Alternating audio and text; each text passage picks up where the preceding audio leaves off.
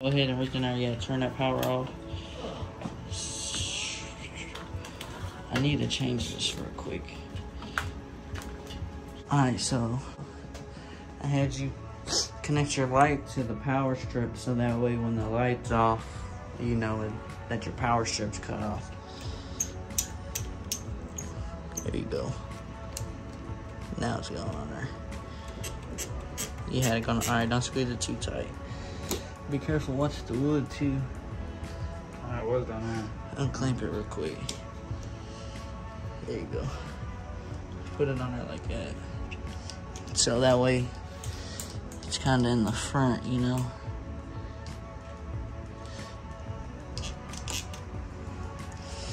Alright, now take his hose and grab it and carry that in.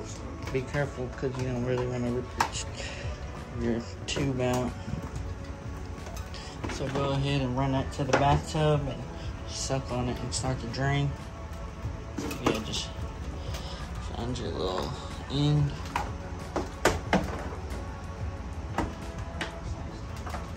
Huh? Tangled up? Yeah, that's how theirs was too.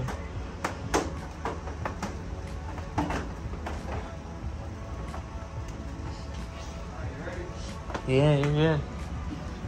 Suck on the end and get your siphon going a little bit.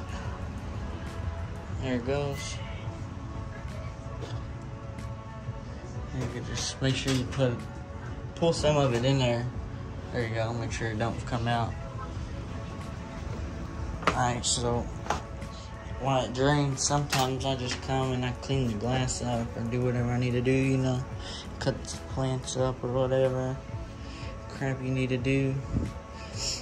But then you just wait for it to drain. We'll probably just drain it down like down to here. Just a little partial one. But as of now, you just let it drain and just wait. Pick that end up.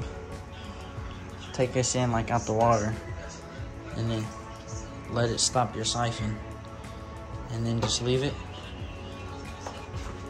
You ain't even gotta do none of that. Oh look, see, you done ripped your thing off. That's why I said just leave it. And then go to the bathtub. Take this with you. So that way you don't have to take this in and move it back and forth.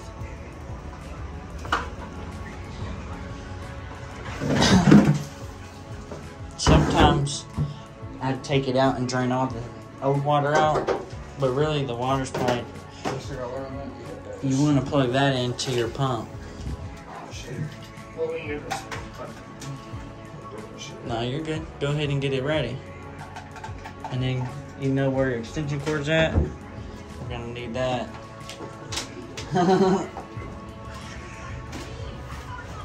Once you get it down though, it'll be so easy.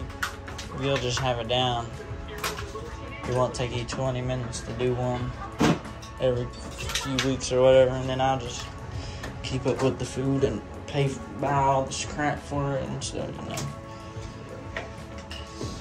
So before you plug that in, start filling your bucket up a little bit. Make sure your water's...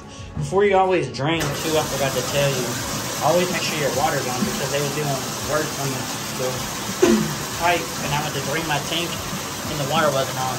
Oh, yeah. But you kind of want to get a temperature matched to the tank. So like come over here first, back in here. Come in here, Craig.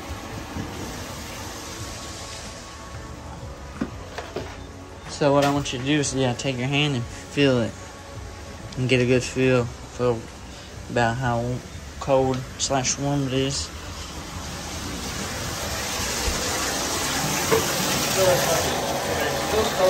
Yeah, that's about good. So then I told her the same thing. I usually don't do it, but let it fill up over the pump, you know what I mean? Yeah, always make sure your end's plugged, always make sure your end's in the tank, yeah, before you plug it up. Now that's in, you can go ahead and plug up your pump. Yep. Alright. Now it's filling up. Sometimes I keep my hand over here because you don't really, it's going to blow all that sand away, you know, like it always does. It's going to get it real murky. But always, as it's filling up, get your prime and then shake it up. Shake your prime up. And then, being this is only a 25 gallon, I count 1 cap full of prime as 50 gallons. So you can just do a half a cap of that. Most people just do like dose how much water they change. I just do the whole tank volume. That's good. A little bit more, a little bit less. You can't really overdose that unless you do like the whole bottle, you know what I mean? So now that you did that, you want to put this over here or out the way so you know you already did it. And then just let it fill up. Be careful of the sticks. But then just let it fill up. And then check the temperature every like few minutes. Make sure it's not getting too super ice cold or boiling hot. Because you want it about where it's just warm. You don't want it hot. When it's too hot for you, it's going to be too hot for them. And our blood runs at what, like 98 degrees or something?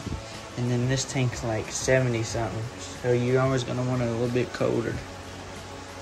I always tell them a little bit colder is better than too hot because I feel like your heaters can heat it up. Yeah, you can't really cool it down unless you put cold water in there or ice cubes or something silly. And then you got your prime in there. We might start doing some fertilizers too. I see people use like Easy Green or whatever from an aquarium co-op place. You just do a few pumps and then it just makes your plants healthy and stuff. But yeah, once you get it full, and then I'll show you how to shut it down. The most important part, like I was telling her, is the temperature in your prime. As long as it's not too hot or too cold, and then check it every few minutes, you know. And then you'll be able to tell if it's too hot or too cold. But yeah, it's still pretty good. Sometimes, yeah, I usually just check the end that comes out the tube. But then if you feel it gets hot, then you can go in there and just adjust it in the bathtub or whatever. But it's way easier than doing 10 buckets.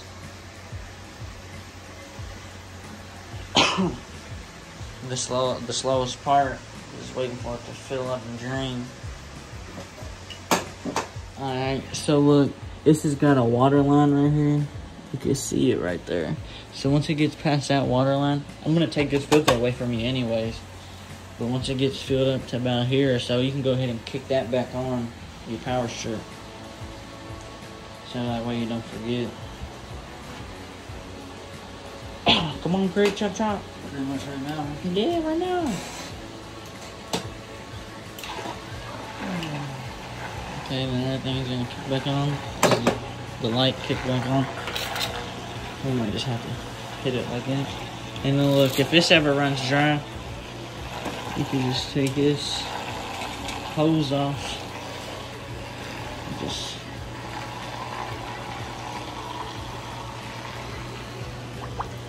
alright, here I'm going to plug that pump. Unplug the pump, yep. Alright, the pump's unplugged. I'm going to go ahead and take this off. Alright, now run in there and turn the water off real quick too. My fault.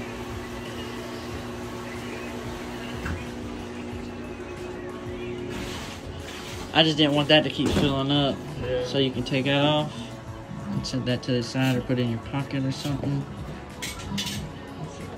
And then yeah, just start wrapping that shit up. I'll help you because I know how it is, but I ain't always gonna be here. This is the whole purpose of this video, and then I can post it and you can go back and watch y'all's videos. And then be like, oh, this is what we did this. Wrap it around your arm. Here, look, let me show you. Let me show you how to do it. You got it? Look, it's already wrapping itself up most of the way. Yeah, that's what I was trying to get with that.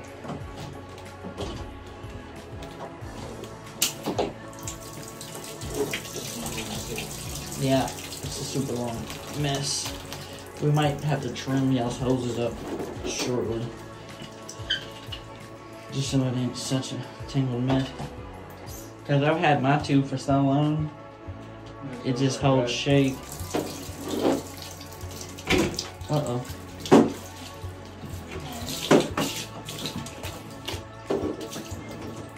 Plug that stuff.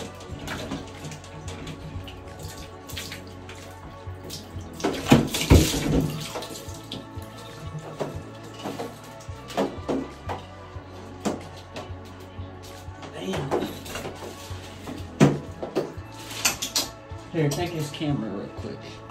I'll show you how to do it.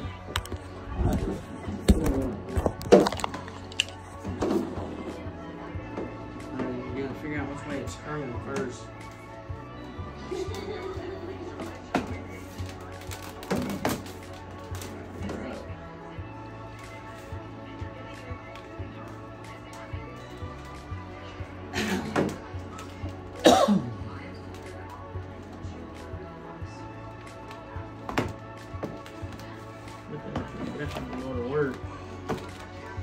And then eventually, once you get it so far done, it starts to form back into what we know as. Be careful because it might come out over the water.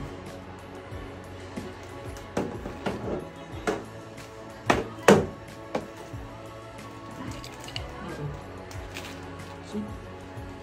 And once you get that down,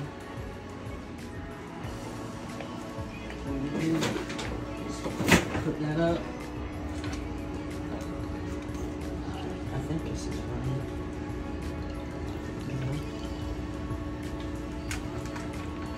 So sometimes you really need to clean this, get this stuff out.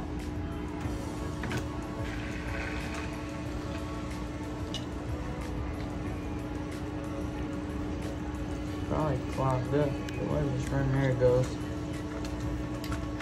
And then you hear that pump. Always make sure your suction cups are pushed back in. I just turn and shit.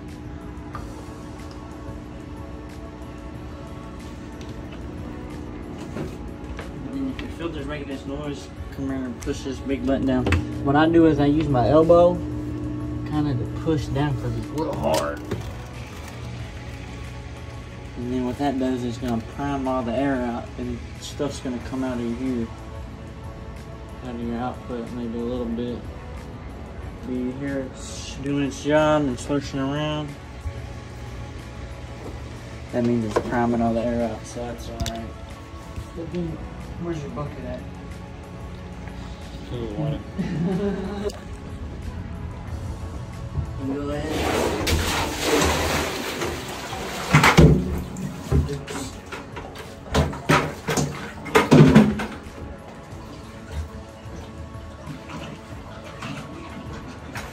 We're basically, we're done already. Give the phone to Craig and everything gets flipped turned sideways, but don't forget your priming to turn your power strips back on. And that's it, really. We ended the video and put everything back in our bucket, and that was it.